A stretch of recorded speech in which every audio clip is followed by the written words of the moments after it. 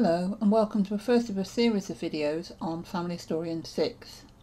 Those of you moving from an earlier programme will recognise much of this as very similar to Family Historian 5, with the exception that we've got a whole raft of new icons, and not only that, we've got a lot of new functionality. In this video I'm going to explore the first one of those, which is some useful enhancements to the media window.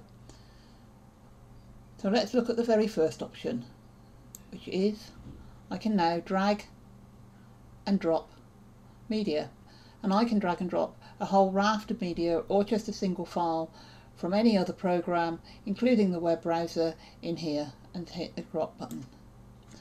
Okay, what Family Historian's done now is to ping up a list with all the photographs that I've currently got in my system which aren't actually linked to anything. So this is the one I've just added. It's automatically giving it a name which is the same as my file title, so I can go through and tidy that up. I can put an approximate date in, and if I want to I can add in a note. What I can do next is to simply pick up my photograph, and then I'm going to use an option which is not shown when you start the program, but it's probably the most useful of the tabs. So what you can see here at the moment is we've got our people, and now we want to add some links, and I can switch between the media record and the links tab, and as you can see there's nobody there at the moment. Now there's one extra tool which has been added in this version, which is the media link tool, and I'd recommend, although it's turned off by default, the first thing you do is to go and turn it on.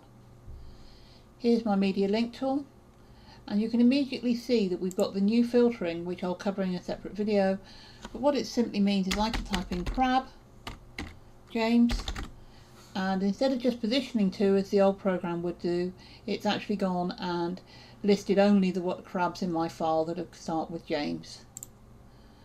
And the next thing that you'll notice is when I click on him, I've now got a list of his parents, his siblings, his spouses and his children. So this means that it can be very quick to add people. So what I can do now, I can either work in the old-fashioned way, which is to add a frame link, or I can just take the name and drop it onto the picture, and I can add a frame link to James Crab and quickly draw my link round.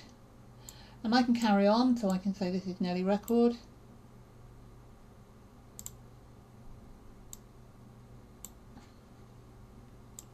This is Irene Crab.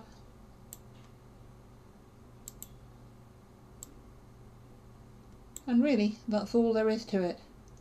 It is much quicker than the old method, but it's just one of the great enhancements in version 6.